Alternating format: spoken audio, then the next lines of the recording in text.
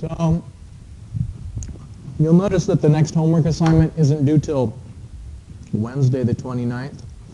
That, of course, is because spring break is right around the corner. So here's the assignment. You've got a little bit more time than usual to work on it. I don't think you'll need an inordinate amount of time. It looks lengthy just because there's a lot of text on the page, but the text on the page is just me giving you a lot of detailed instructions on what to do. All right. In our next class, we are going to have our third quiz of the semester. And in addition to questions covering today's class and last class, I'd also ask you to be prepared with the key concepts, which is those terminology and vocabulary words. And I'll ask you a couple of questions from the list of terms that relate to Chapter 8. So just be prepared to define what they are. What we're going to do today is begin with a demonstration on where land use and soil type data comes from. And then once we do that, we're going to talk about some of the thinking behind the NRCS unit hydrograph method. So let's begin with that demonstration of GIS data. How many of you already installed Google Earth Pro? Everybody already did that? All right. What we're going to use it for is we're going to get some of the data from the USDA, and it's just a easy, free way to open up shape files. And shape files are usually opened up by a program called ArcMap, ArcView, ArcGIS, made by Esri.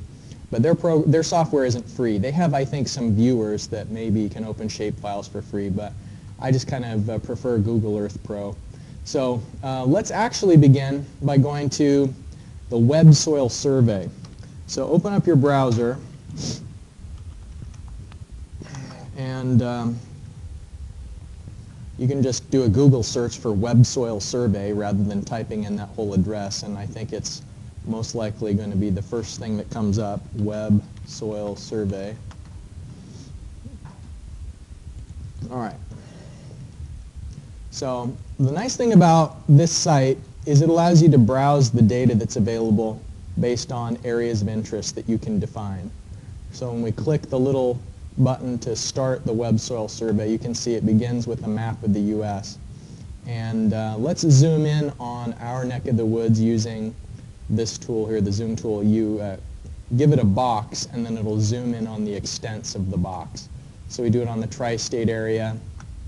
And let's zoom in on a section of land that's just north of Milton. It doesn't matter exactly where, because we're going to see about the same stuff regardless of where we zoom into. All right, so the first thing I wanted to point out is that you can define the area of interest using this AOI rectangle. But you can also import areas of interest. And for the homework assignment that you're going to be doing, submitting in 2 weeks, you need to import an area of interest that's posted on MU Online. And it's actually, I think, a zip file is the way that the formatting works.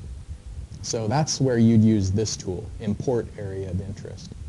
But in our case, we're going to define an area of interest just by drawing a rectangle over a certain area. So if we do that and say, this is our area of interest, then what it does is essentially goes to the web and downloads some of the soil characteristics for this zone.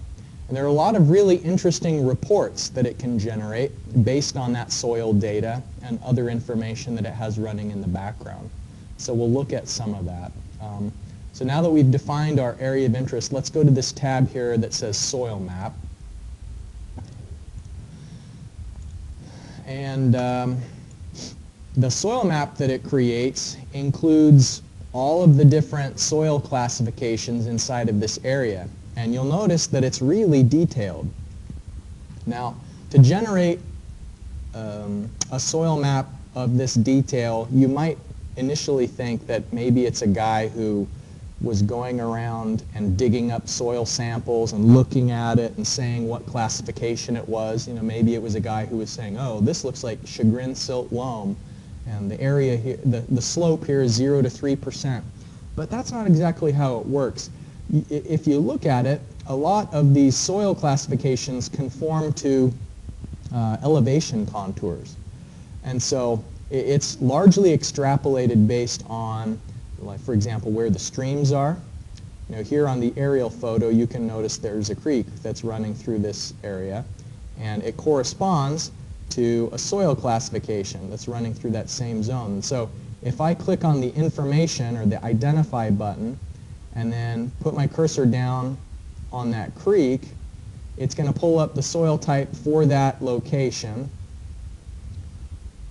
It says it's a chagrin silt loam in an area with a low slope, and it's occasionally flooded. And so the thing that's interesting about that is that it's kind of like extrapolated soil data. So although it has a high resolution and a high density of these polygons, we kind of have to take what it's saying about the soil type in that location with a little bit of a grain of salt, because I don't think it's, in most cases, based on like a physical removal of a sample and testing in the lab for each location that these contours are. It's kind of based on elevation data. Over here on the left, it says for our area of interest, like the percent breakdown of what most of these things are. And we can get some information by clicking on these different descriptions. So just for example, let's take one, the chagrin loam that we were talking about. If I click on that, it gives a report of what kind of properties there are for this type of soil. It has, based on where we are on the map, an estimate of the growing conditions, like the mean temperature, the number of frost-free days, and it uses some of this setting data to project how crops would do, the productivity of forest land, and so on. But what we're mostly interested in when it comes to hydraulic modeling is down here in the interpretive groups category, where it says hydrologic soil group. So that's where we can see that this is soil class B for that area of interest. And so if we wanted to know a curve number, and let's say we had a watershed in this area, what we could do is we could look at all of the soil types in that area of interest and then look at the hydrologic soil group for each of them. So if I click on another one, the one that's most common, Gilpin, Upshur, 35 to 70% slope, so really steep slope. If you click on that, you'll notice that the hydrologic soil group is C, which is pretty common for the areas around here for it to be hydrologic soil group C, or in some cases even D. So if we were to pick one of these that, let's see, close this, let's pick another one and see if we can find that it has classification D. No, this Vandalia is also C. You know this area well? Oh, you can do it by hydrologic soil group. Yeah. All right, so that's the soil map, and the thing that's kind of cool about it is that you can download the data that's in here. If we go to the Download Soils Data tab, then you click Create Download Link, and then here it's going to create a download link. After you click that, it generates it. The nice thing is it's not like asking your email address and it's going to get back to you. Never. It just sort of does it on the fly. Nobody ever got emails, did they?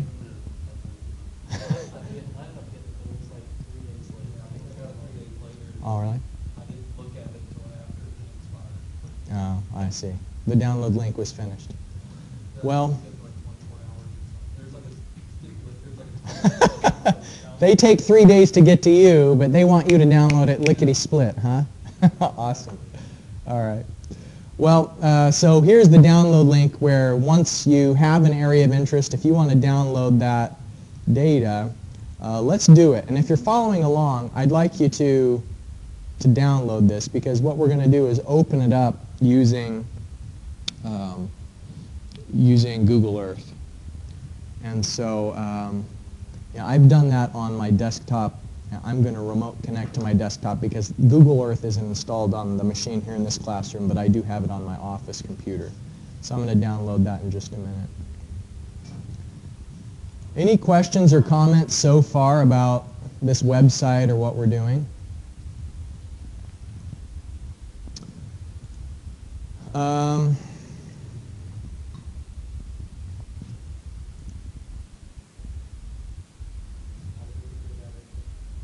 Well, I think they do occasional surveys, and then any place, like if they took a sample in a spot that had a certain slope in this region, then it would assign every area that had a similar slope and like proximity to a stream or proximity to a ridge line.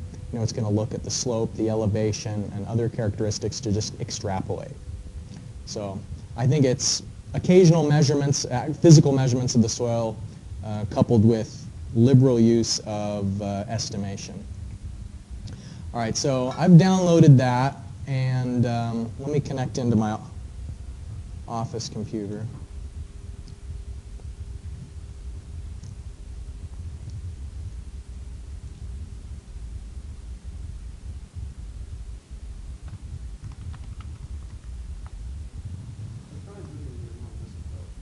Yeah?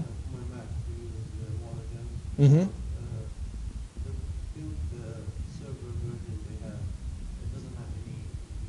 Oh, it's not installed? That's too bad because it's a fast server that they've got it on. All right, so if you have, if you've got Google Earth installed, you can just start it up. Since I'm remote connecting, resolution, it'll run. All right, we'll do our best. It'll take a few minutes for this to load because I've got a few locations that are really complicated paths, and so yours will probably finish loading before mine will. While it's doing that, there was somewhere on here. See, what we've been looking at so far is a really high resolution data set called Surgo.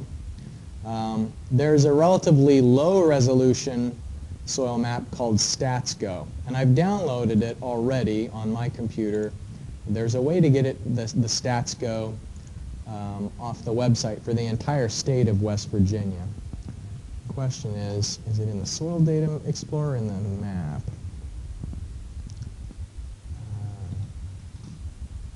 Not that. I should have written a note to myself. I was looking at it just earlier today. Oh, here it is. All right, U.S. General Soil Map and Soil Survey Data. So the Surgo, we can download, let's say,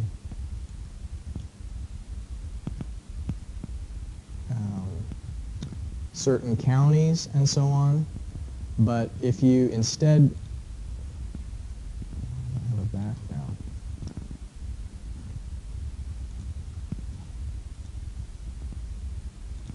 It's odd. No back button. If you instead go for the Surgo, then it's the entire state. So I want to show you the difference in resolution. You could get the entire West Virginia in 2003.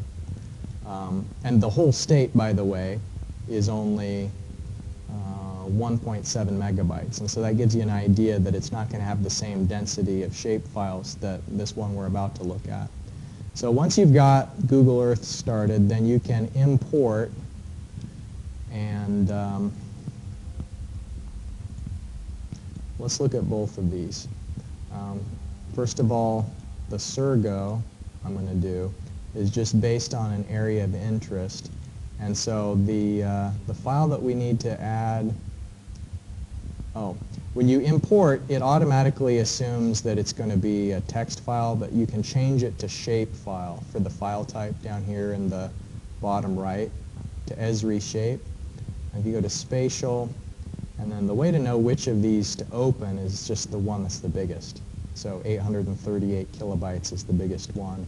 from this area of interest that I downloaded earlier. So I'm going to open that now.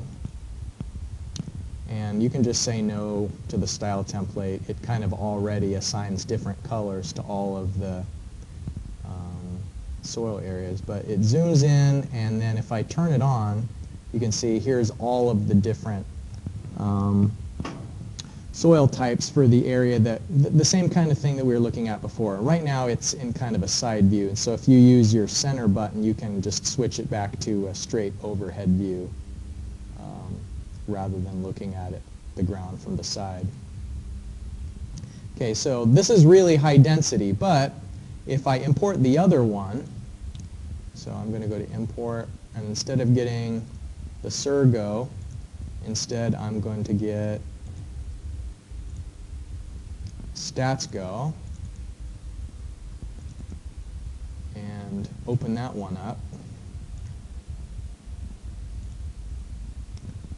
It gives the whole state, and let me, I don't know, its default is to do the side view.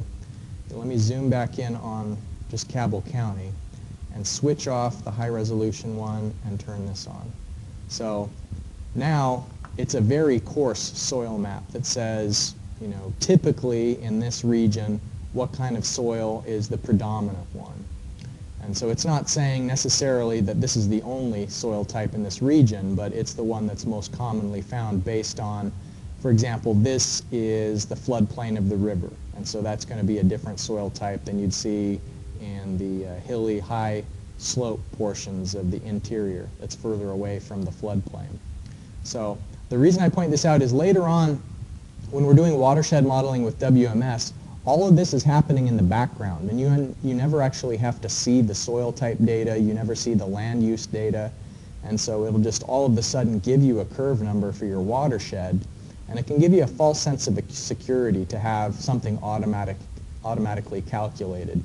It maybe makes you think that there's no uncertainty in the data.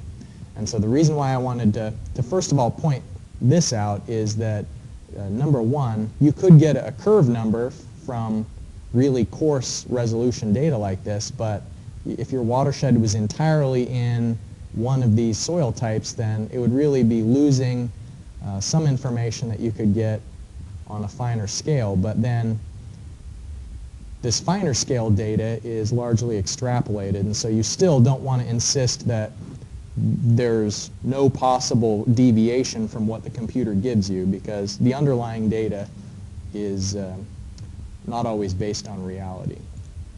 All right, so that's the first thing I wanted to point out to you is the soil type data. The other thing that goes into calculating curve number when we're doing WMS for our watershed preprocessor is the land use.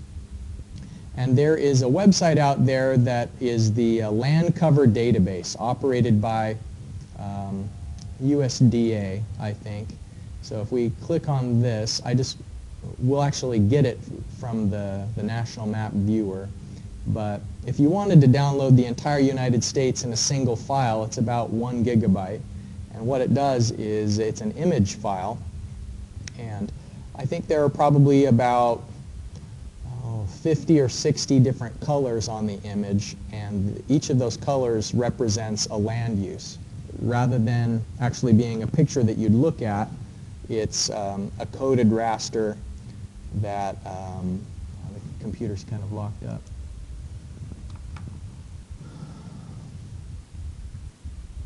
I bogged it down with the complex task of opening a link. What's a raster? A raster that's another word for like a bitmap. You know, like pictures are made up of pixels.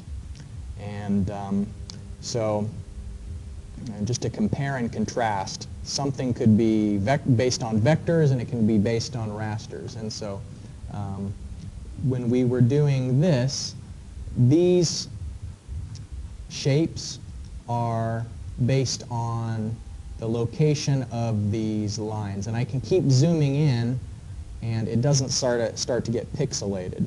But if this was a raster, as I start to zoom in, you can actually physically see the pixels.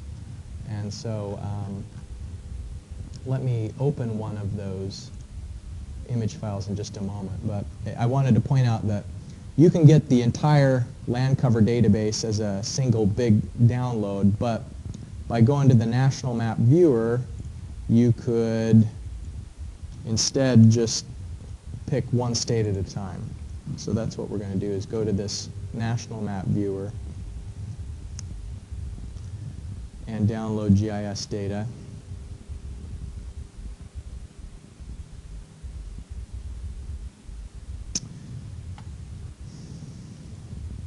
And it's the National Land Cover Database that we're interested in.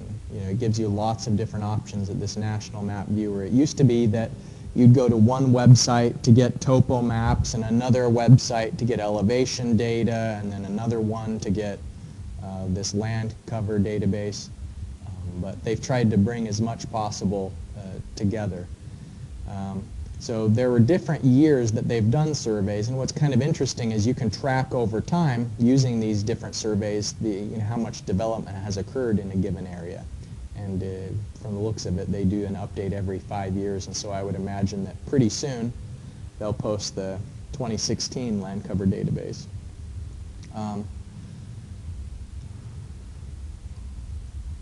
Click Find Products here, and I think it just lists the state options that are available. Oh, yeah, you zoom to a location. So let's zoom in on West Virginia.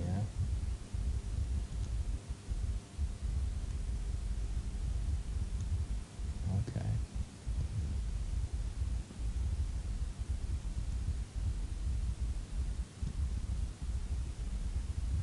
Well, there's lots of different options here where it's got percent developed, tree cover, and so on. There's one that has like everything. I think there's lots of different pages because they may just have certain options turned on for each of them. Let me show you. I went and got one of them earlier today, and the resulting download, when you actually bring it up in an image viewer, here's the one for West Virginia. And so they've got it as a JPEG, and that's only about a megabyte. But when you extract, it's kind of unusual. The zip file itself is 44 megabytes. But when you extract it, one of the files in that zip file is 173 megabytes. And so it's really heavily compressed. So here's obviously the state, and we can zoom in. And these different shades of green will represent different land cover types. And it's even more visible in this TIFF. So let me open that up. I think I was importing it through there.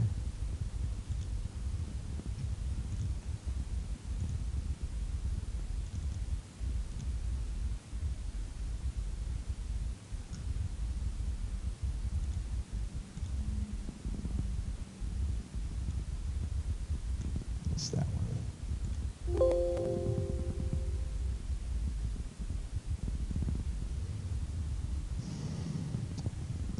And what it's telling me is that it's such a big image file that it can't display all of it, and so I can either scale it down or create a super overlay. I think a super overlay is basically just breaking it down into smaller pieces. I did the other option before I scaled it, so I'm interested to try what a super overlay is. Hopefully it doesn't take too long. Let's just give it a shot. Oh yeah, it's going to take a while. So let me do it the other way around then. Let me import it and scale it down because that didn't take too long.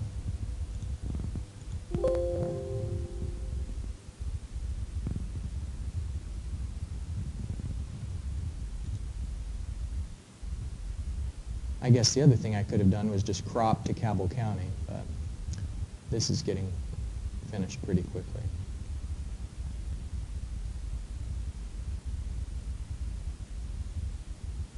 So it'll have all these different shades of green, and there's, what happened?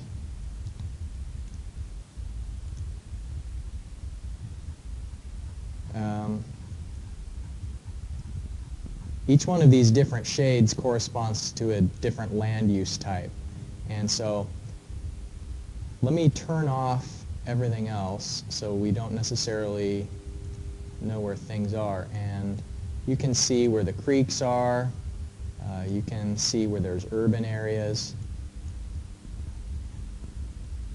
And there's a lot of meta files here, sort of like a table of contents for this TIF, where it explains what different color corresponds to what kind of a land use.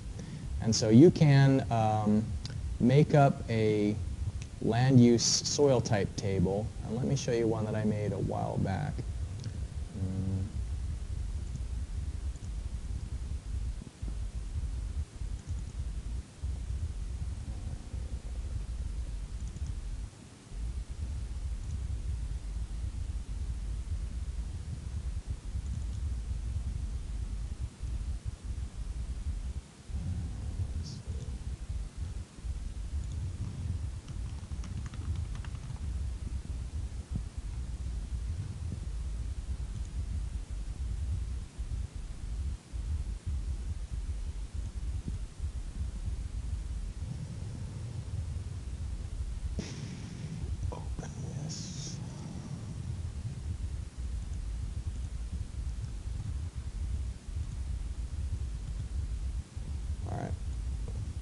In one of the watersheds that I was working with, these were like the different color shades were corresponding to a certain number. And so a hydrologic model preprocessor would look at different land uses, and so each one of these rows is a different land use, and then the soil type would be A, B, C, and D.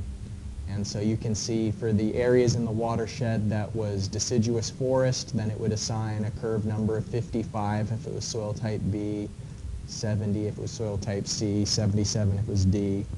And so this is, like in West Virginia, these are the land uses that are most commonly seen. It seems to me I had one that was maybe even had a few other land uses besides this, because this one doesn't have any sort of, oh wait, developed, yeah. So that's just an example of the input data that we're going to be using when we come back from spring break. We're actually going to start doing the watershed modeling. So I'll give you a link tonight that you can use to download and install that. And there's also like a serial number that you can use in order to activate it. Any questions about land use or soil type data? All right. Well, the homework that I've given you today is largely based on the SCS unit hydrograph method. And by the way, SCS stands for Soil Conservation Service. And that's the old name for what's now called the NRCS, National Resource Conservation Service. So they've changed soil to be resource. So if you sometimes hear SCS method or NRCS method, that's largely interchangeable. It was called the SCS when this method was developed. But you remember the Snyder synthetic unit hydrograph that we took a look at before, where we're using the physical parameters of a watershed to try and predict what the hydrograph would look like if we don't have an actually physically derived hydrograph for an area.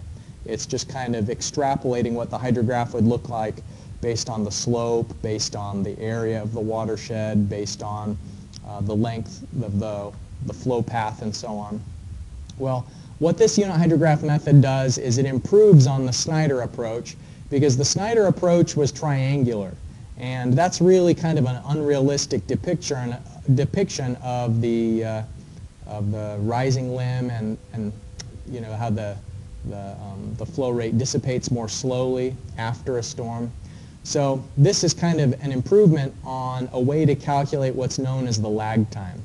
And let me point out that this bar represents a rainfall hydrograph, and specifically it's excess rainfall. So it's the time after the initial abstraction is already satisfied.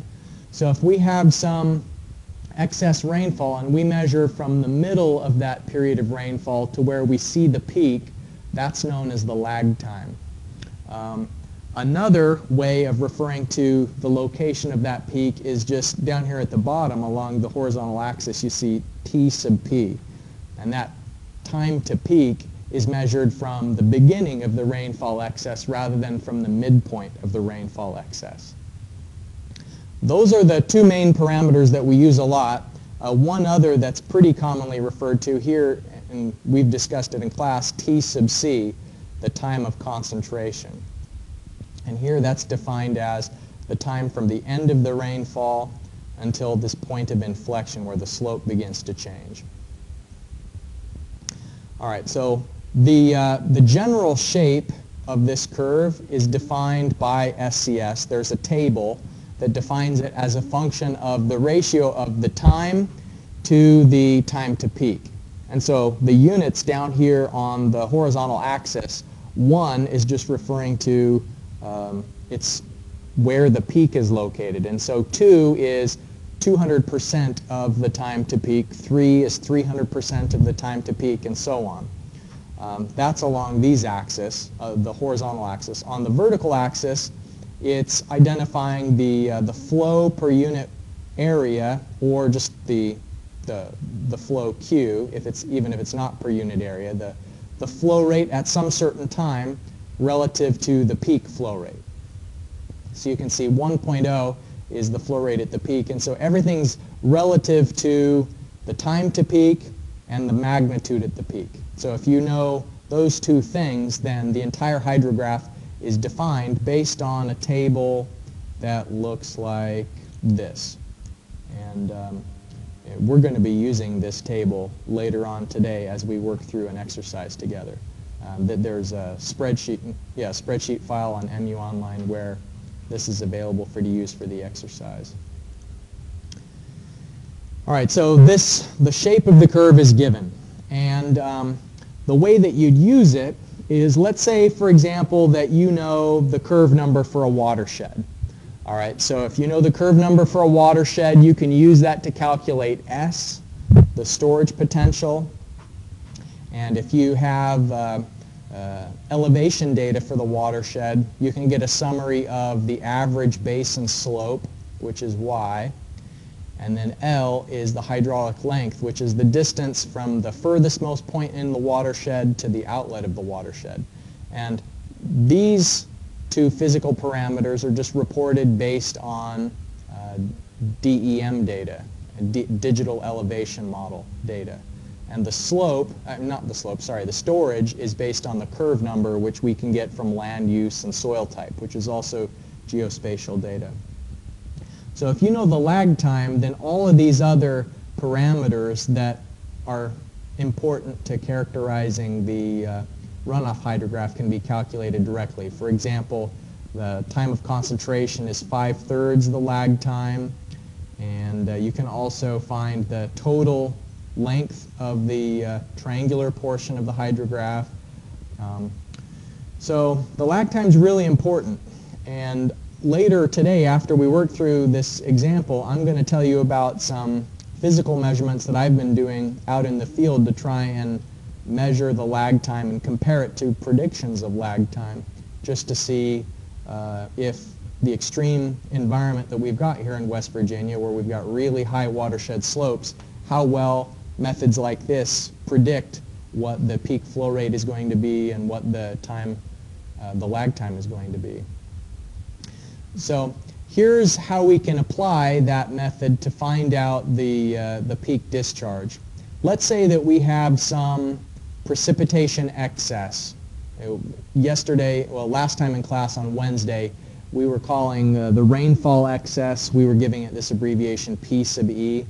In the SCS method, that's given the capital Q, and what it actually is meaning is just an amount of rainfall excess. And in the SCS method, they refer to that as direct runoff, meaning it's the precipitation that's already satisfied the initial abstraction, it's already satisfied infiltration, so it's the leftover amount of precipitation. Because they have found that slope plays a really important role in the runoff.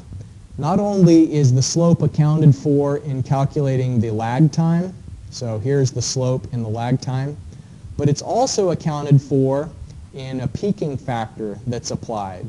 Now the units on this is in traditional units where the area is the area of the watershed in square miles, and Q can be any amount of direct runoff, and so we could make a unit hydrograph by assuming that the rainfall excess is 1 inch.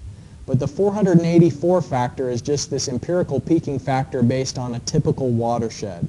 But if you have different types of topography, like rural flat areas that are going to have more infiltration, then you have to apply a different peaking factor to bring the amount of runoff even lower than it would, say, in an urban area where the peaking factor is higher. So just to try this approach out, let's consider a watershed that has an area of 3 square miles and assume that we've already gone through the steps necessary to estimate a curve number. Like we already assessed the soil type and the land use that's going on in that area. And so let's make the unit hydrograph based on a 3% slope and 1.2 mile hydraulic length. So I've outlined the steps that you'll need here. The other part of it, besides these calculations that you'll begin by hand, the peak discharge, but then once you know the peak discharge, then apply that to this to find out not just the time ratio and the discharge ratio, but the actual time in one column and the flow rate in the other.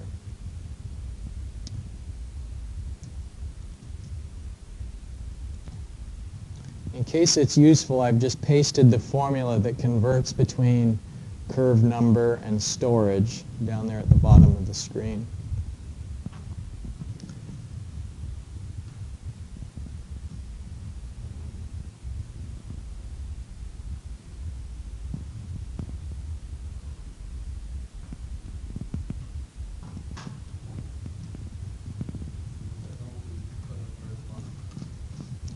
Okay, so you have the units on the previous slide once you get to this formula for Q sub P, but for the lag time formula, the L needs to be in feet.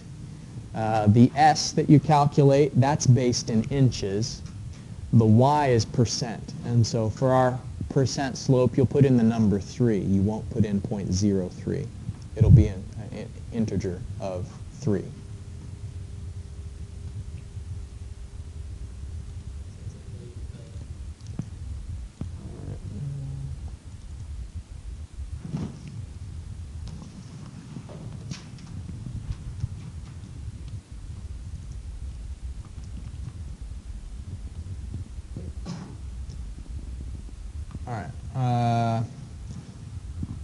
So we start off by calculating the lag time. People got 0.656 hours, right?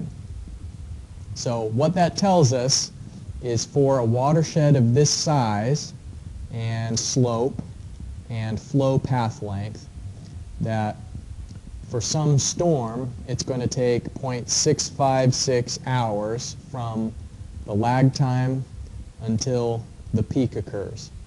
Now, what's really tricky about that is that we know from some of our other previous estimates of time of concentration that rainfall intensity can influence that, right? Where if you have a really high intensity storm, that's going to decrease the amount of time it takes for the peak flow to arrive.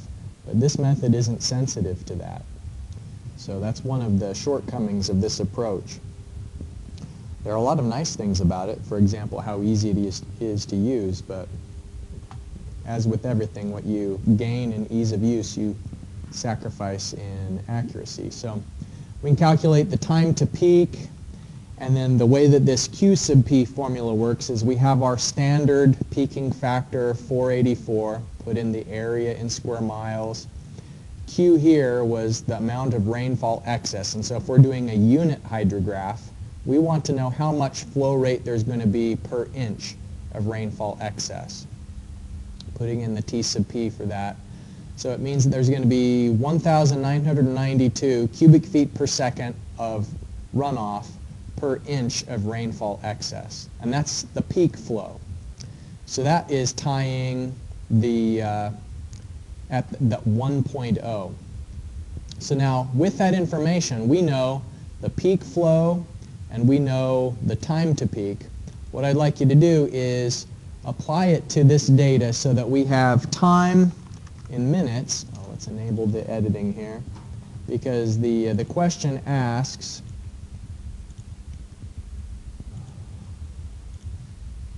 the question in the example is, what is the flow rate at 87 minutes if we do have the 1 inch of rainfall excess? So we're going to have here time in minutes and then runoff in CFS. All right. I'm going to work on this, but I'm going to blind my screen because I want you to try and figure it out your own way without following what I'm doing, and then we'll compare results in just a moment.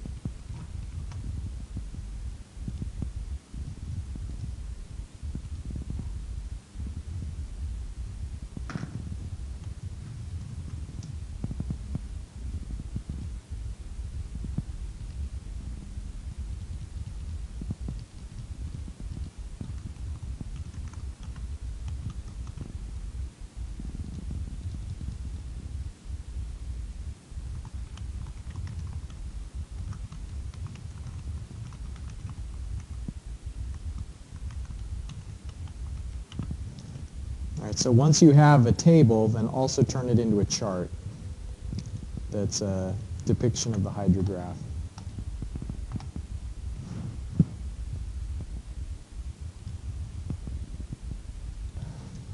So in the paper calculations, we found out two important things. We found the time to peak, and we found the peak flow rate. And in this case, we were assuming a unit of runoff excess, of rainfall excess. And so this is the units here, CFS per inch of rainfall excess.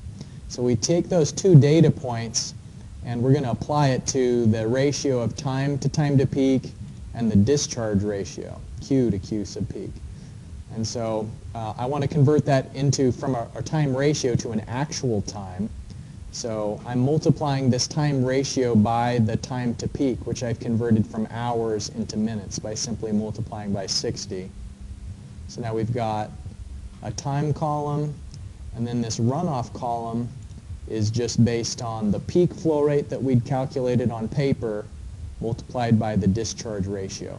And so what we should expect is if we know the time to peak is 7.29 hours, which turns out to be 43.7 minutes. Well, here's that 43.7 minutes, and it's the 1992 is the peak flow. And so it's all scaled to this time and this peak flow rate. And then it follows the typical shape, the curvilinear shape that's defined by the SES method. And then here is the hydrograph for the storm in question. So if I ended up with more than an inch of rainfall excess, then it's simply going to do a linear scaling of this hydrograph based on increasing and decreasing amounts. Now what about the time to peak? How would that change? Well, the time to peak is just based on the slope the storage, and the flow length. And so unfortunately, this method isn't sensitive to changes in that. All right, so we've been at it for about an hour. Let's take our traditional break, and when we get back together, we are going to talk about physical measurement of lag time rather than these kind of estimations and empirical approaches that we've been discussing so far. I'll leave this up on the screen during the break in case you want to continue to look at it a little bit. Has this been recording that whole time? No, okay. So before we move on to this next stuff, are there any questions related to the unit hydrograph method? Okay. On the homework, the first problem that I gave you is kind of a multi-step problem, and what I ask you to do is use the NRCS method for finding the amount of rainfall excess, and then the SCS method for estimating the unit hydrograph. So they're both kind of called the NRCS method, but this method tells you how much precipitation excess there's going to be. And then the other method, which we went over today, relates basin parameters to the lag time. And then once you've defined the lag time, you can make a runoff hydrograph with this table. So it's putting those two things together. And then there's even a shout out to pond design, just to kind of keep that fresh in your mind. The idea that, you know, in an after development state, you're going to be increasing the amount of runoff from a basin. So looking at how big would the pond need to be to get the post-development runoff back down to pre-development runoff levels. So if you have questions on that assignment, then feel free to let me know. You've got 2 weeks to work on it. I don't think it should be very lengthy, but it kind of integrates several different lectures together. All right, so the next part that I wanted to tell you about is related to that presentation that I gave when I was over in the UAE a couple of weeks ago. And it ties in pretty well to what we've been discussing today, which is lag time. And this is a presentation that I gave along with a guy that I've been collaborating with in the UAE. His name's Surtur Adabay. And he's one of my colleagues that I met last year when I was on sabbatical. I knew him before, but we worked together for the first time last year on this research project. So a lot of people over there don't really know where West Virginia is. I mean, outside the United States, sometimes people have heard of Los Angeles, they've heard of New York, maybe Florida, but West Virginia is not real high on the list of places that people have heard of. And probably when you were in China, you'd never heard of West Virginia before maybe Intu told you about them, right? Yeah. So I was explaining to people that West Virginia is a little bit different from a lot of the United States, and one of the things is that you know, because we have so many stream crossings, the DOH has a huge inventory of bridges and culverts. And I was talking one time to a guy in the what's it called, hydrology and drainage section. You know, I'm drawing a blank what they call themselves. That I think it's hydraulics and drainage, yeah. So anyways, I think he was telling me that they have more than 200,000 bridges and culverts in their inventory, and that's just in the DOH's inventory. You know, if you were to count up the number of county maintained culverts and then just culverts operated by individual landowners, it's probably through the roof. There's a lot. I gave this presentation to kind of like a general environmental engineering conference, and so it's possible that when you're in an environment like that, there are a lot of people who don't think in terms of hydrology, and so I just wanted to lay the groundwork for the people I was talking to, the idea that a watershed is bounded by geography, and the drainage divide is usually a ridge line, and then at the end of that watershed outlet, we define the outlet as basically just a place that we're interested in, such as where a road is going to be crossing a stream, and we have to figure out how big a culvert's going to be. And so to do that hydraulic design, we have to know what the flow rate is. And The problem is that here in the state of West Virginia, there are very few places where there's a direct measurement of flow rate. Here's a list of the USGS and the stream gauges that they operate throughout the state, and there's about 100 of them. And so if you remember back to the number that I was citing earlier of bridges and culverts in the state, there's around 200,000, and way less than 1% of those have any direct measurements that are saying what's the flow rate. And making matters worse is these are stream gauges that are in operation now, but these gauges haven't been in operation for 25, 50, or 100 years. So we don't have extensive historical data for very many sites in the state. And so you can't size a culvert based on actual measured flow rate. You have to have some way of predicting what the flow is going to be sometime in the future. And so it's kind of like, in some ways, a double extrapolation, because not only you're extrapolating on the location where you've never measured flow data before, but you're also extrapolating through time to say, what's the flow rate going to be, not now, but what's going to be the flow rate at some really extreme conditions of sometime a long time in the future when you have a critical rainfall event. So this NRCS approach for predicting the precipitation excess, or the runoff, is pretty well accepted, and as long as you have a solid description of the curve number, then you can get a good estimation of the runoff. But the problem is that these equations only define the runoff amount, and so the units of this Q would either be volume, if you've multiplied it by an area, or it can be in terms of depth, so how many inches of precipitation excess. And so these are amounts, and to size the diameter of the culvert, or to size to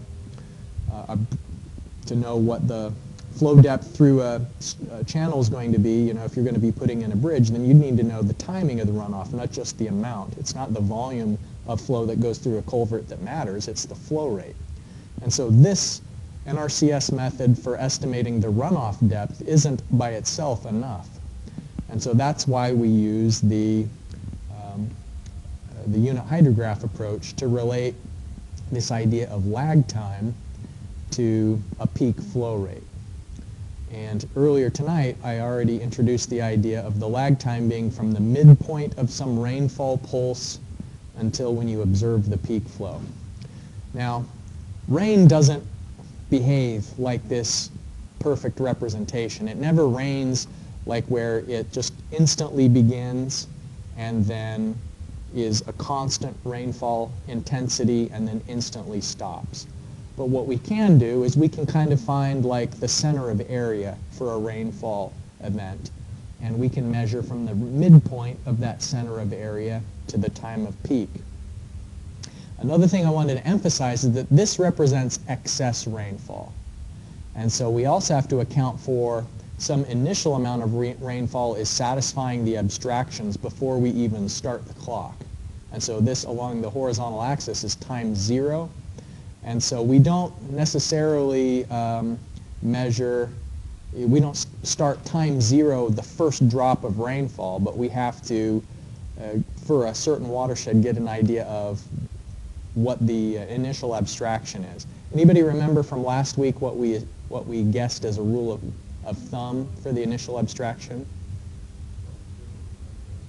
Exactly, that's right. 0.2 times S, where S was the storage that you can calculate based on the curve number.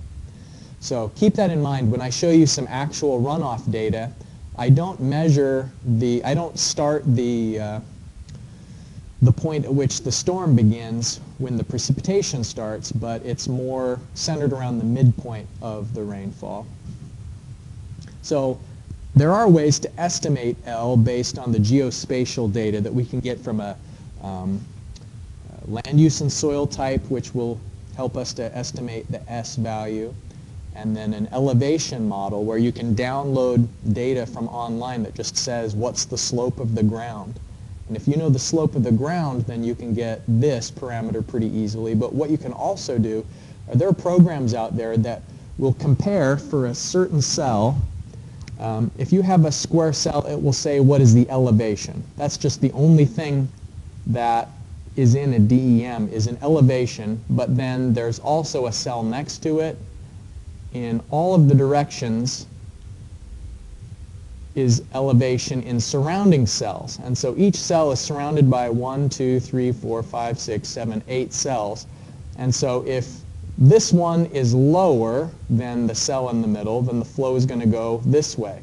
And so it's this comparison, like all cells are compared to the ones around it, and they kind of come up with flow directions for each cell, and they can automatically delineate the watershed area based on only having the elevation data. And once you've automatically delineated where the watershed boundaries are, it can automatically calculate the flow length as well. So there are some really nice ways to, in an automated, quick and easy fashion, estimate the lag time. So here is an illustration of some effects that we'd see comparing a small watershed and a large one. You know, if you had these rainfall pulses, a small watershed that has what's described as a flashy response would have a very big, rapid response to a rainfall pulse. So you can see that there's relatively short time between when the rainfall occurs and where that peak is. In the case of a larger watershed, it's going to move the peaks further away in time, and so there would be more of a delay. But then the other thing that happens is that the peaks start to smear together, because in a large watershed, as we've talked about, just the routing effect of longer travel times kind of mutes the effect of the flashiness in a small watershed. So for the lag time, do we treat each kind of rainfall course by itself? Yes. Yeah. And the challenge is so here, this is one lag time. We could measure another one here, and it would likely be different. And the experimental data that I'm going to show you is actually there were different lag times based on how intense the storm was. But yes, they can each be treated individually. So for the last 2 years, what I've been studying is how well traditional methods like this formula, how good are they for predicting the lag time in a place like West Virginia. And West Virginia is unique because we have really, really steep topography.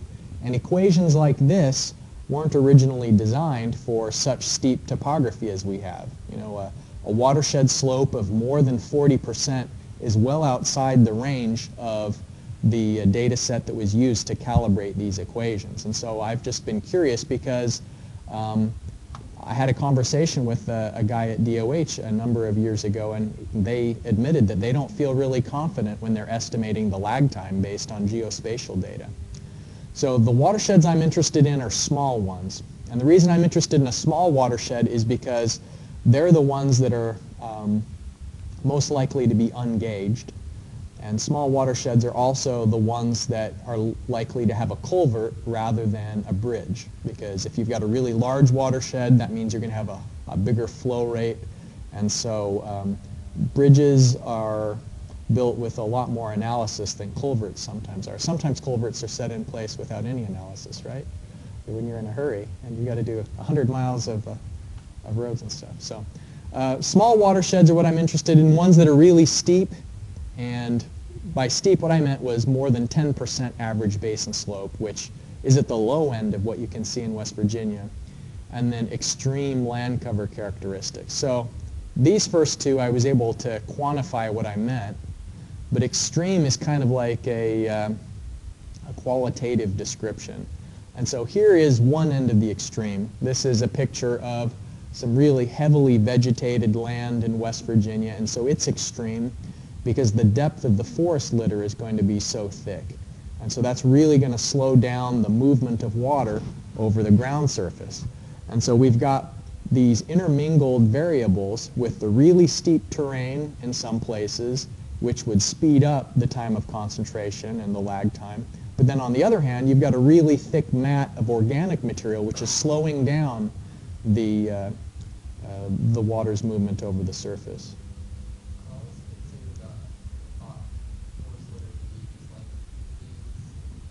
Mm-hmm. It is. It is. this isn't necessarily the best thing to illustrate like the detritus itself, but the contrast here is just heavily vegetated is at one end of the extreme, and the other end of the extreme is the watersheds that I was working with in the UAE that are very sparsely vegetated. So you're right, this picture isn't the forest litter. This is just meant to show like a very lush, verdant landscape that underneath that probably is some organic material that we don't see. Yeah. Quite a contrast, right? I took this picture when I was on a run one day. You really have to be careful when you're out here because it's so dry that you can really get dehydrated quickly, a lot faster than I was used to from being in West Virginia. So we've talked about some of the theory behind it, and the reason why it's important to accurately quantify lag time and to have an accurate representation of hydrology in general is just, water can be really devastating when we don't have adequate infrastructure to convey it. And I think this is a picture from Richwood, West Virginia last summer when they had a lot of problematic flooding. Has anybody here been to any of the flood zones since that happened last summer? Where did you go? Oh, really? And what did you see? Just ripped up by the scour? It's not that they were buried, it was removed?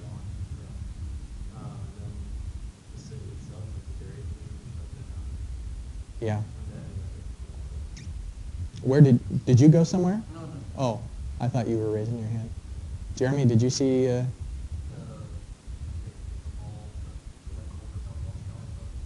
I didn't hear about that. Oh, yeah, that's like it's just up on set. A bunch of people got stranded across there. Oh, really? At a mall, there's like a Oh, okay. altitude. I see. Yeah, it was a cool, but when it washed out, it's like a 40-foot drop. Really? So people were stranded for a while then. Yeah, for like a shopping center. They stayed there. Yeah, the Department of Highway started to build an emergency bridge. Just to get them out of there. Yeah, but it's privately owned, so there's still nothing there. They put everything up for auction. Really? Yeah. Wow. It's like a ball pit. It's like a ghost town, huh? Yeah. That's fascinating. I never even heard about that. See, I was out of the country when that happened, so I missed all the excitement. There was a still controversy. It was in a Elk View, it's called? yeah, I'm going to have to check that out. Huh. yeah, it's one of the first ones up there. I see. So it's not so far out of Charleston. No, Clendenin is just north of that. Okay. The Elk River is like Yeah. really close to that. I drove through White Sulphur Springs on the way home from Washington, D.C. when I got back into the country, not knowing. I mean, I knew that there was a flood and stuff, but I didn't know that White Sulphur Springs had been hit. I mean, I was just looking for some place to buy a hamburger. So we pulled off the side of the road, and it was a ghost town. Their road wasn't ripped out. It was just covered in silt. So it was like driving on a mat of silt, and all the gas stations were closed. There was obviously no hamburgers to be purchased, but it was like really eerie. It was like The Walking Dead in a way, how like just things are just kind of messed up and empty. So it can have a lot of consequences. And so I think this is something that I'd been studying even before the flooding happened, but it's something that makes the issue of flash flooding more accessible to people when you tell them that you want to measure how long it takes from when the rain starts until the flash flood arrives. People who've been through an experience like this tend to understand the impact that flash flooding can have. But ironically, it's not just here in West Virginia where we have a lot of rain and really steep watersheds that flooding is a problem, but even in an arid place like in Saudi Arabia, they can have flash flooding there as well. And so these photos are taken from Dammam, Saudi Arabia. And so you can see people trying to make the best of the situation, driving through the water because life has to go on. Some people end up in overpasses where the water can stall the vehicle, and I think all of these cars are probably finished. But you can see that just as homes in West Virginia are affected by the problematic flooding, here are some really nice looking villas that have been basically isolated because of the storm.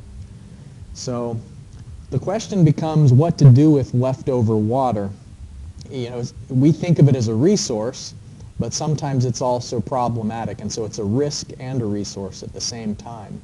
And this is a picture in the Emirates where the water that comes out of the wadis, you can see that this watershed is covered by basically rocks that have a lot of fines at the surface as well, very fine dust. And so it's, even though it's very parched soil that you'd think would be really good at absorbing water, there are some places, because it's rock which doesn't absorb water well, or the soil is covered with a fine powder that doesn't allow infiltration very effectively, the water rushes through these. It's steep and the water isn't absorbing very quickly, and so one of the solutions in some places is just to direct all of that flow out into the ocean. This is the Indian Ocean here. And so unfortunately, even though it's a precious resource, you can't always harness that and put it to good use. But more recently, what they've begun doing is putting in a lot of groundwater recharge dams in the UAE. And this is the Wadi Medina Dam out in the central area of the UAE where they've got some more mountains. And so that dam exists just to, when there is rainwater runoff, to trap it and to allow infiltration to occur. And so it's only, you know, there's water in this dam probably, I'd say 4 weeks out of the year, but those 4 weeks are very important because as the water infiltrates down into the ground, it brings the water table back up, and then it allows farms like these. This farm is just within walking distance of the dam, and they're not using the water directly. They're not using the surface water for this farm, but this farm is just using groundwater where they pump it up, and if the groundwater isn't recharged, then the groundwater levels get lower and lower and lower every year, and then it kind of threatens the long-term viability of the farm. So all sorts of vegetables are grown out in an area that previously was just like the surrounding rocks. It's just really amazing what they can get to grow if the water is available and can be harnessed as a resource. So here is one of the watersheds that I was working with. This is a photo that's based on an aerial image that's just, this is a side view in Google Earth. And here is an actual photograph of the same watershed from about the same perspective. And so you can see that it's very steep, and one of the things I wanted to look at was the effect of slope. But this was like a real exercise in compare and contrast, because I previously, before going to the Emirates, had gathered data in West Virginia with similar watersheds about the same size, similar slope, and the big difference being that the West Virginia watersheds were heavily vegetated and these watersheds are very sparsely vegetated. And so it's kind of like a control. You know, whenever you do an experiment, you want to have one be the experimental control and one being the whatever's receiving the effect. So you can differentiate between two different types of behavior. Another thing besides the slope is the land cover. And so the slopes are the same between West Virginia watersheds and UAE watersheds, but the land covers couldn't be more different. So what I did was I took these pressure gauges, and this pressure gauge has a built-in data logger that you can program it to take pressure measurements at whatever intervals you want. In my case, I was having it measure the pressure every 2 minutes. And so I would leave one of these pressure gauges in the atmosphere, just above where I expected water to be. And then I'd put one of these pressure gauges in a metal pipe in the channel where I knew that the water would go if, you know, if there was flow.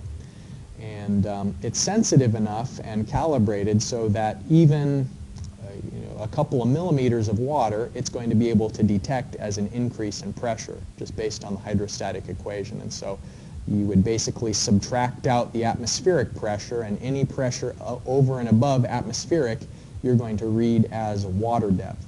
So I'm measuring the time with a very precise clock that the water arrives to the sensor, and I'm also measuring the time with a precise clock that the rainfall occurs. And so this is the rain gauge that I used, and it's called a tipping bucket rain gauge. You can't really see too well with this picture, but a tipping bucket rain gauge, what it does is inside here is a little, they call it a bucket, but it's more of just kind of like a tray that has, it's on an axis, and so when 1/100th of an inch of rain accumulates in that tray, it's enough to cause it to tip over and empty, but then it records the time that it tipped, and then water starts accumulating in the other side, so it just tips back and forth, and then the clock that's on board is synchronized to the same time as the rainfall, as the stream gauge sensor, and so I can compare the time of the precipitation to the time of the runoff.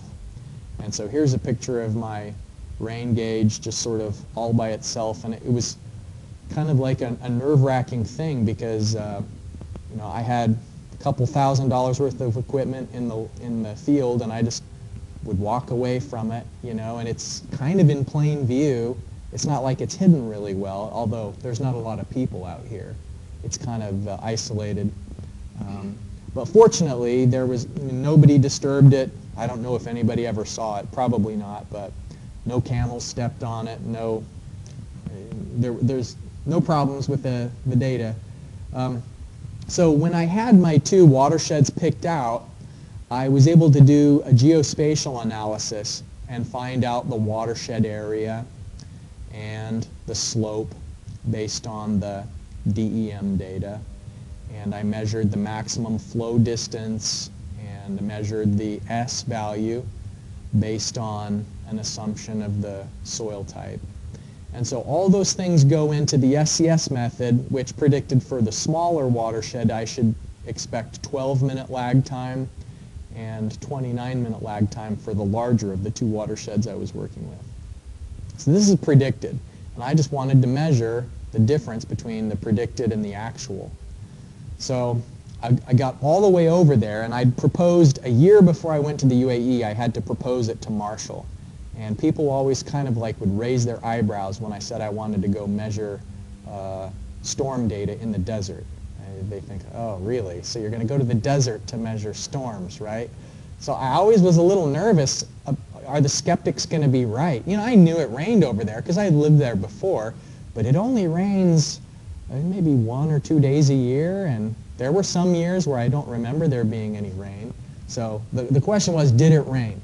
And I saw this newspaper article when I was over there. I think it was maybe in September that this article was published, and it was predicting a wet winter. And so I felt partly vindicated. At least the experts were saying, let's expect rain. So I was feeling pretty comfortable when I saw that, but I felt even more comfortable when the storms actually started to roll in. And it was an unusually wet winter when I was there. In fact, there were 7 big storms that happened out in the mountains. Unfortunately, they weren't big. There were 7 measurable storms. I measured all 7 with my rainfall gauge, but the stream gauge, because it fills up so quickly, I can only carry 1 month of data at a time, and then it stops recording. One of the really nice storms happened like 1 day after my gauge filled up, and I wasn't able to go reset it. So what I ended up getting was 4 storms that were big enough to observe some runoff from them. So remember that the rainfall hydrograph that I showed you before had a shape that looked like this. It was sort of just like the rain starts, it's a constant intensity, and then immediately stops. That's the idealized version of precipitation excess. Now in this case, the rainfall is kind of slow, and then the intensity goes up, and then the intensity goes down. So one of the challenges of comparing the real data to the model was trying to pick out, all right, so where is that midpoint that I should start measuring things from? Because the midpoint was pretty obvious in the theory. It's just the middle of this perfect bar. But kind of the art of interpreting data is finding where's the middle of the bar in both of these cases. So these are 2 of the early storms, and then there were two other where the intensity was pretty high for a short period. So intensities approaching 20 centimeters per hour. So it's fairly intense, but they're short duration storms. 20 minutes and they're finished. Flash floods. So was there runoff? There are so many things that could go wrong there. I mean, the storms could have been light enough that it didn't satisfy the initial abstraction. And there were a couple of those where I measured precipitation, but there was no runoff. The other things that could go wrong is I could fill up my data logger before I got a chance to go and get the data off. And sometimes that happened once, that I missed a really nice, beautiful storm because my data logger was full. But I still did get some runoff data from some of this. And so here I've drawn an arrow just to show the time of concentration from the center point of the precipitation to the observed peak. And again, there's a little bit of an art of interpreting these as well. So notice how in the large watershed it seems like it's going down and then it starts going up again. You kind of have to relate, well, here was a peak of intensity, then it went down, then the peak went up again. And so there's a little bit of subjectivity to this, but over the course of the 4 storms, I'm comparing the small and the large watershed with 4 different storms, where I'm measuring the time for each of them.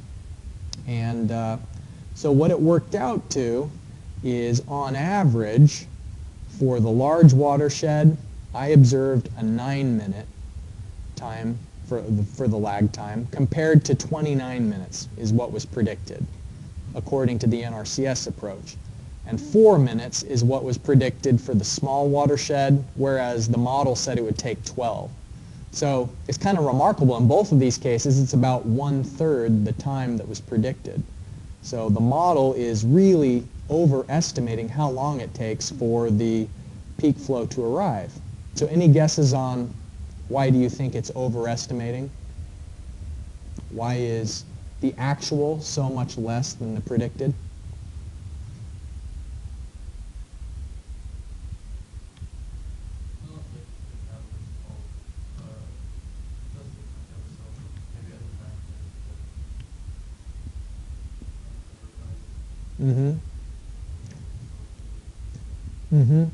We're outside of the calibrated range. This model really wasn't meant to be used in some place that has such a high curve number. So I assigned a relatively high curve number for this area because there's very little vegetation.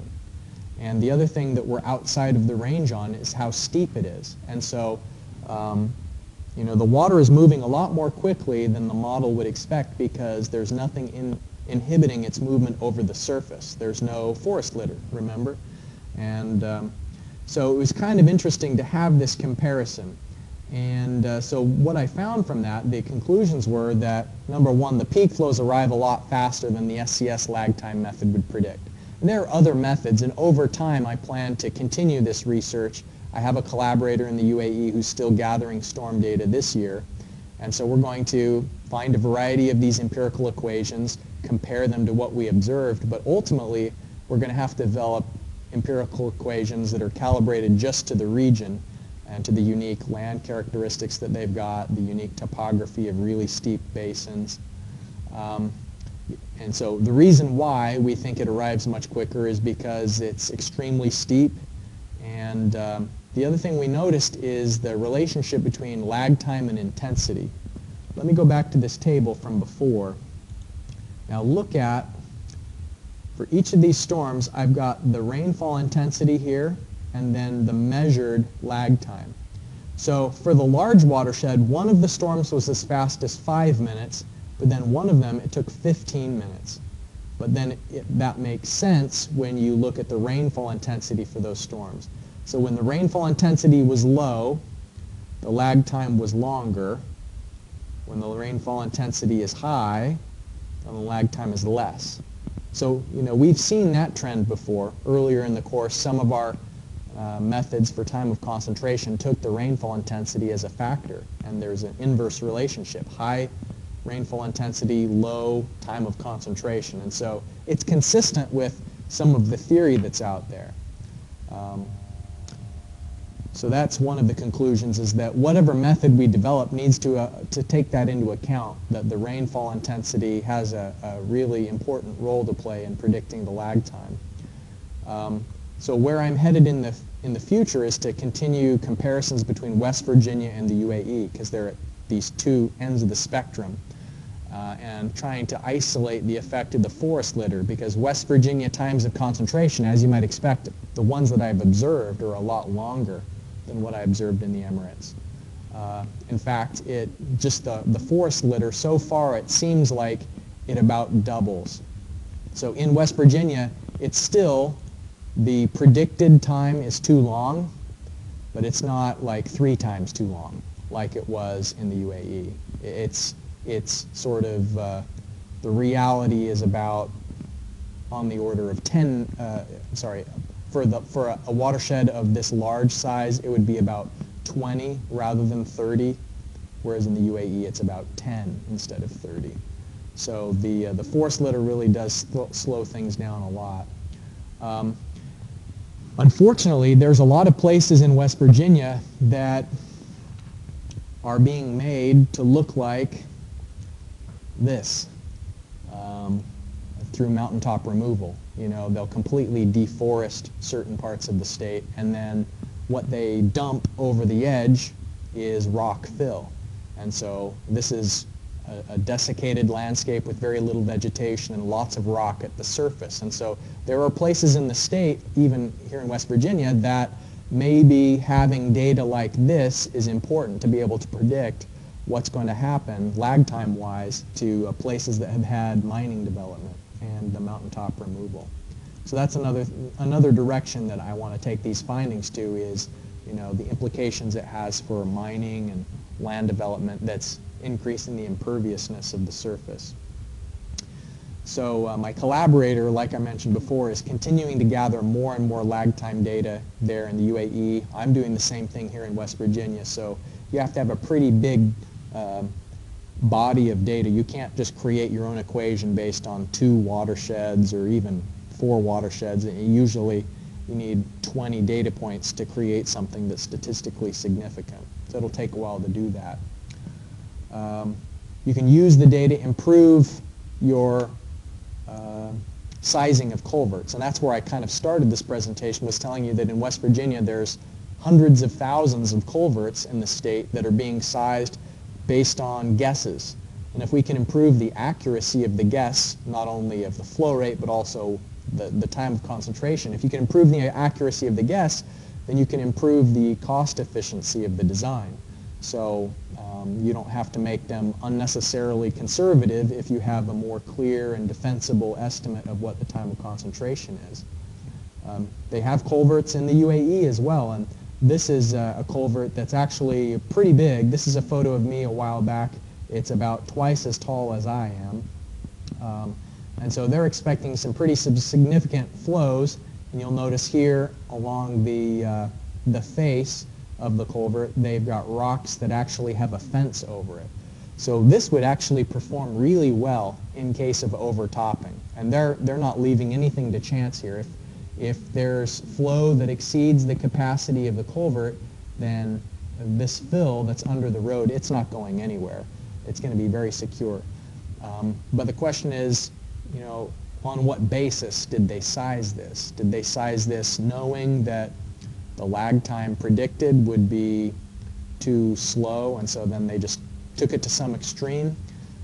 If you can improve the predictions of the lag time, then you can improve the predictions of flow rate. And so culvert improvement in the sizing is where I think it can be applied. And also those dams, those infiltration dams that I showed you, sometimes they have the problem of, at the dam, because anytime you've got moving water, it also takes soil particles with it. And what moves the most easily is really fine particles. And so fine particles will accumulate along with the water at the dam. And so this is supposed to be a groundwater recharge dam that's promoting infiltration. But unfortunately, what ends up happening is you have an accumulation of sediment at the dam. And the really fine particles interfere with the movement of water down under the ground. And so I think this kind of data, quantifying the time of concentration, can be used to identify locations to have intermediate infiltration dams before a lot of velocity starts picking up particles, and to try and limit the amount of fines that accumulate at one big giant dam if you had smaller dams upstream. So that's another application of data like this. So here's my collaborator in the UAE.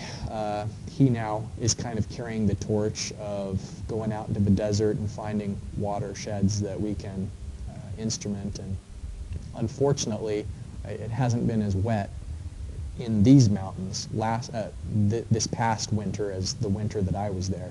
But he did have the instruments in the field for the big storm that caused this flooding. Let's see, those photos in Dammam. The storm that caused all of this, he had the sensors in the field then, and I should be getting that data in just a couple of days. So it'll be interesting to see if we got some runoff there. So that's physical measurement of lag time. Any questions about that?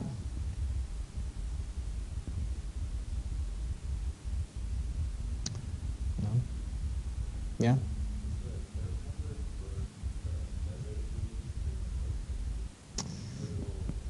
That's a good question. I'd need to go back and remind myself what I assumed. I didn't assume 98, but because I've got it right here, let's see if I can pull it up easily.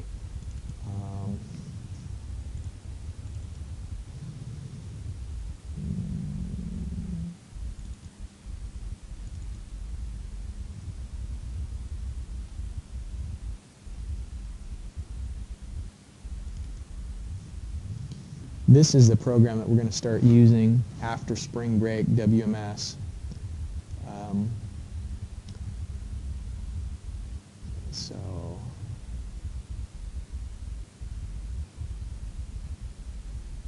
So if I double click on this, I think I'm going to be able to pull up its properties.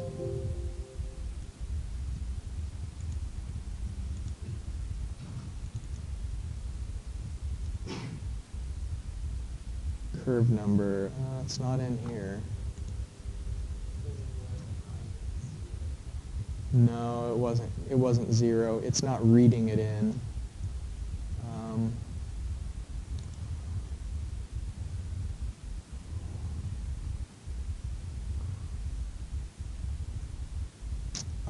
That's a great question. It's been so long since I estimated it, I don't remember exactly what I used.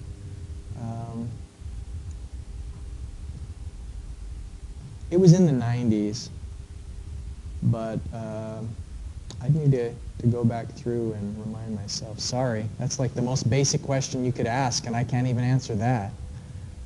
Somewhere in the 90s. I didn't assume concrete, but since, you know, when I looked at the tables of unvegetated areas, it's hard to justify anything lower than the upper 80s, even when you've got like moderate soils, and these are so rocky and with so many fines at the surface that I assumed, I think, about soil type C kind of behavior. So it was in the upper 80s or lower 90s, but I'd need to go back through and remind myself what exactly I assumed. All right, so I'll send you an email with a link to download WMS rather than just having you go out and search for that yourself. I'll send you an email with a reminder that you should download it, because when we get together in class on Wednesday after spring break, we're actually going to dive right into the WMS. In the course schedule didn't have us getting there so quickly, but I actually combined today's lecture with what we're supposed to do the week after spring break. So we're ahead of schedule. See, we were going to do watershed instrumentation and lag time the lecture after spring break, but we combined that with today. So we'll start right into the WMS when we get together on Wednesday the 29th.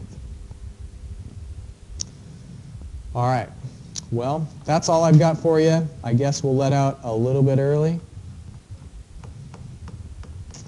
Let me know if you've got any questions as you're working on that homework assignment. And have a great spring break. You guys are going to be working, right? You've got a big project, but the rest of us, we'll be on vacation, so. Oh, you did? Where'd you go?